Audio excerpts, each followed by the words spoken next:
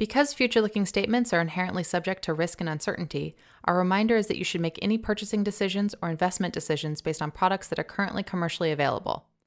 Hi, Salesforce admins. I'm Mike Gerhold, Senior Director of Admin Evangelism.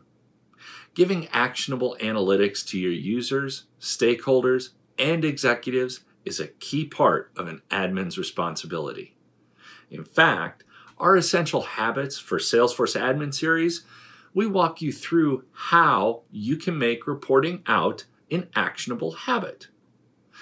That is all to say that reporting is a fundamental part of what you do at your company. And the right report can provide critical insights into trends, where you need to take action, as well as data quality and potential issues.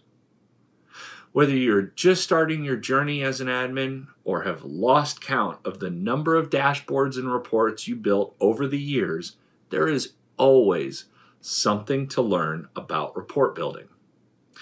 That's why I'm so excited for this session on how to build more advanced reports lightning fast with Ankita Dutta.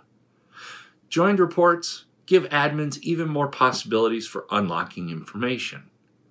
A joined report can contain data from multiple standard or custom report types. You can add report types to a joined report if they have the relationship with the same object or objects. Let me give you an example. If you have a joined report that contains the opportunities report type, you can add the cases report type as well because both have a relationship with the account object. And understanding cross filters, really for an admin, is a must. This allows you to take a look deep into your data without having to do any coding.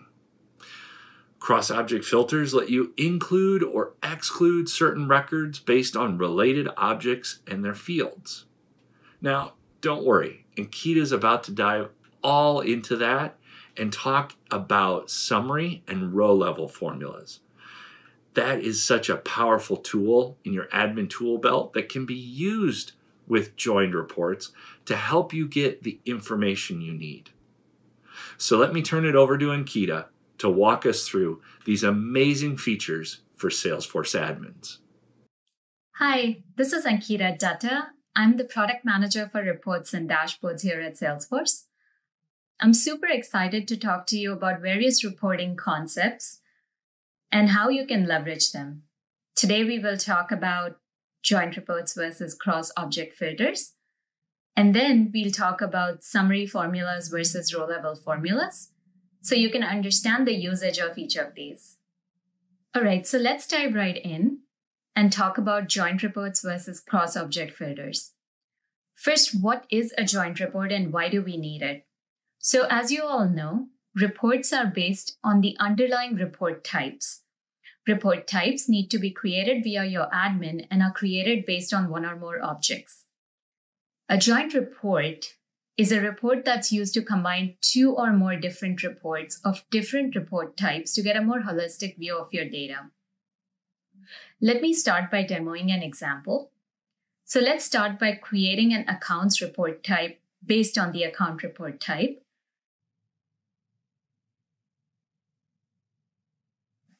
Add the fields account owner and annual revenue and delete the rest.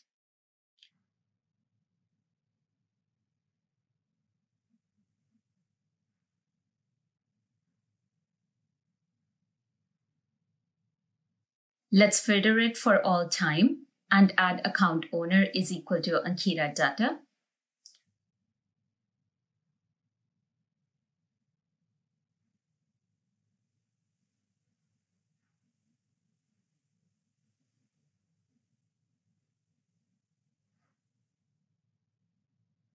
Now I want to see the list of accounts which have high-value opportunities associated with them. So what I can do is convert my report to a joint report and click Apply. Then I click on Add Block, select the Opportunities report type and click Add Block.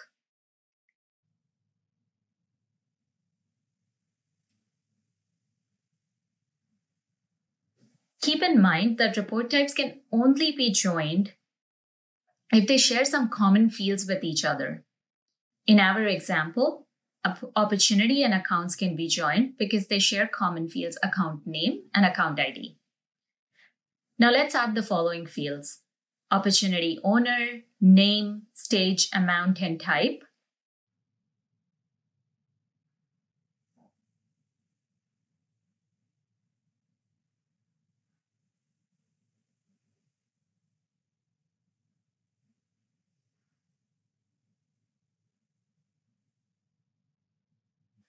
We can add filters to show us opportunities with amount greater than 50,000.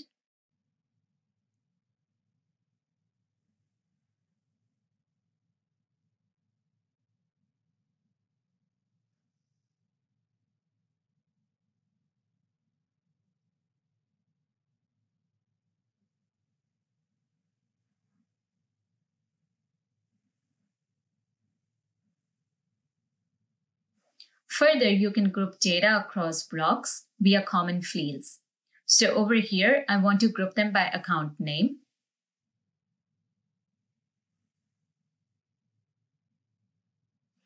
Now let's say for these opportunities, I want to see if there are any open and escalated cases. So I'll add a block and add the cases report type this time. This too has the account ID name field in common with the other reports. For this, I'll choose the following fields: case owner, status, subject, and date time opened.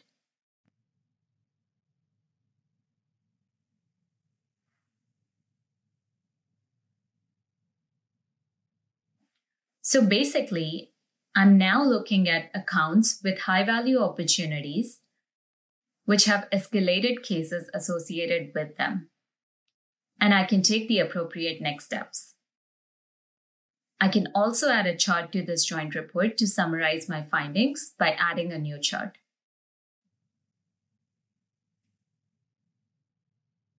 All right, now let's talk about cross filters. Cross filters are another great way to connect your data, and it also helps in deduplicating reports.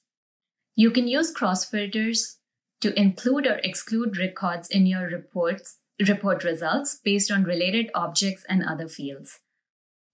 Let's go ahead and create an accounts report based on the account report type. Now let's add the fields we need, such as account owner, name, type, annual revenue, and let's delete the rest.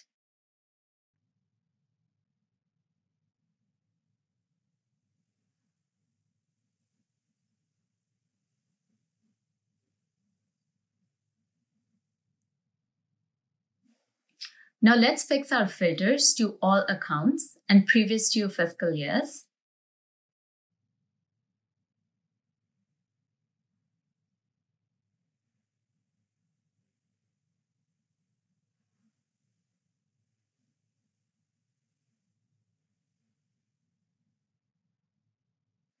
Now what we can add is a cross filter by clicking on the drop-down next to filters.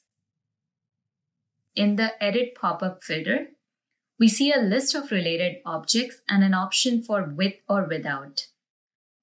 We can choose to show us accounts with opportunities, to basically only show us those accounts which have opportunities associated with them.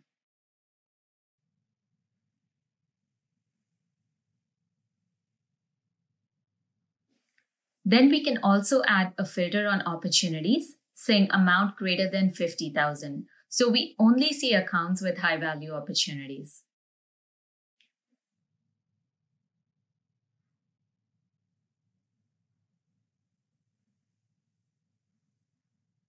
Now we can add another cross filter on cases and add status is escalated.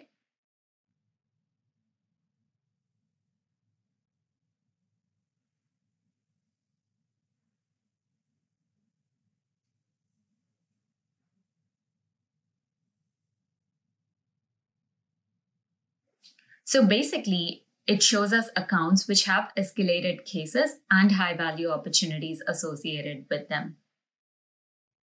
So there you go. Those are your advanced reporting concepts such as cross filters and joint reports. All right, next up, let's talk about row-level formulas versus summary formulas. Summary formulas are meant to calculate the data across multiple records, versus row-level formulas are calculated across every single record that occurs on the row itself. So let's talk about the first scenario, where you have a few summary formulas available directly in the report. I'm going to create a new opportunity report type.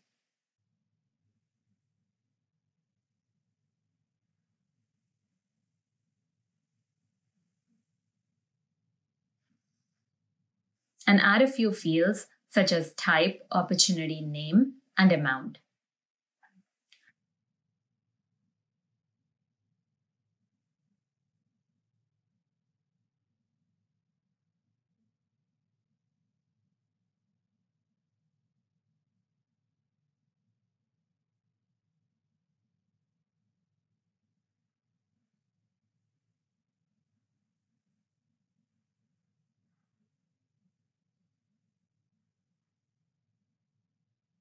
Let's group this report via the opportunity record type.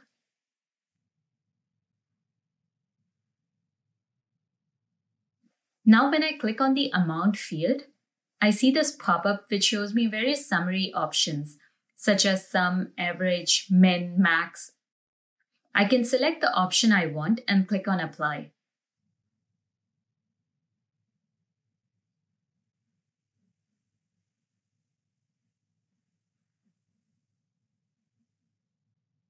So here I can see the sum and average value of opportunity amount for the various opportunity types such as new and existing business.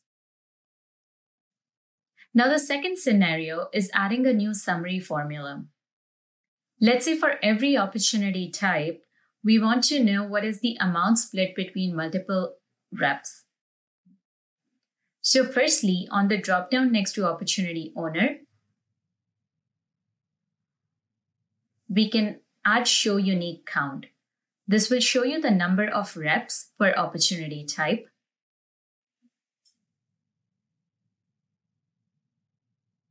Next, if you click on the dropdown next to columns and click on add summary formula, you can add any formula you need.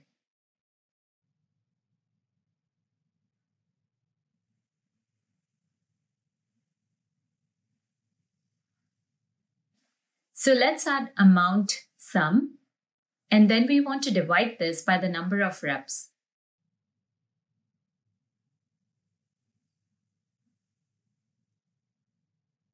So let's search for opportunity owner field.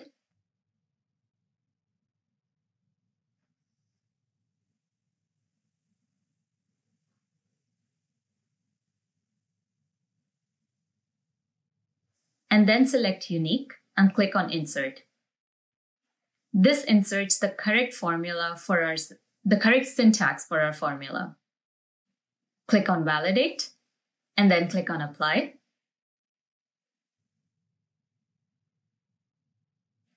Now you can see the average amount per rep for every opportunity type. The third scenario is adding row-level formulas. So let's also add billing state and shipping state to our report.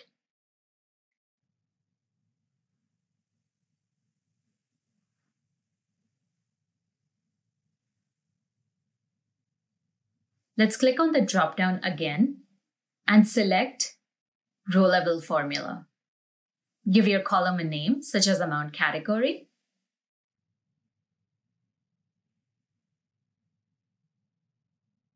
Now add your own row-level formula. I'll write an if statement that compares the billing state to the shipping state, resulting in a 0 for not matching and a 1 for matching.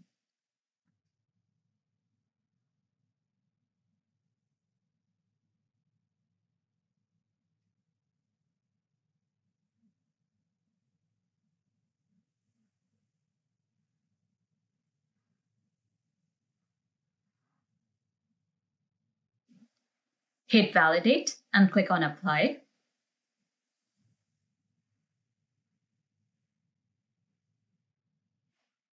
You can see the misaligned states on your report now organized per row. Keep in mind you can only have one row-level formula per report. So there you go. Those are row-level formulas versus summary formulas. I want to thank you all for taking the time today to learn more about the amazing things you can do via Salesforce reports. If you'd like to learn more about row-level formulas and summary formulas, please visit Trailhead today.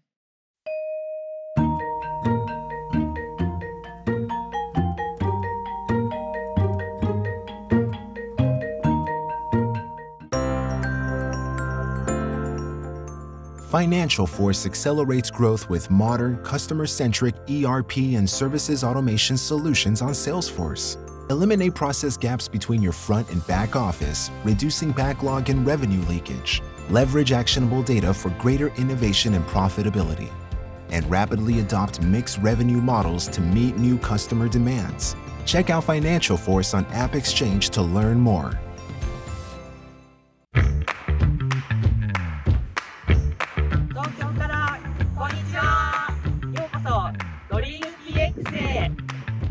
Hello from Germantown, Maryland.